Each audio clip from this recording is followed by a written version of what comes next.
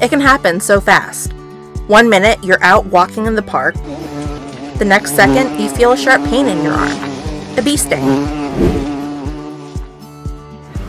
Here are the symptoms you may be feeling: pain, swelling, tenderness, redness.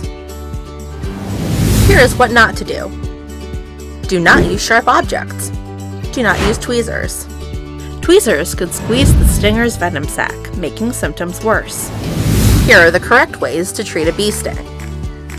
Remove the stinger with a dull-edged object, like a butter knife or credit card.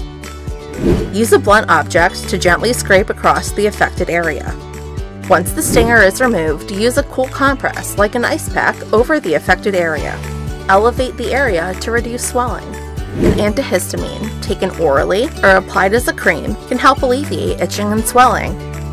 For more serious reactions, like an itchy rash all over the body, difficulty breathing, wheezing, shock, or a dangerous drop in blood pressure, go to your nearest emergency room.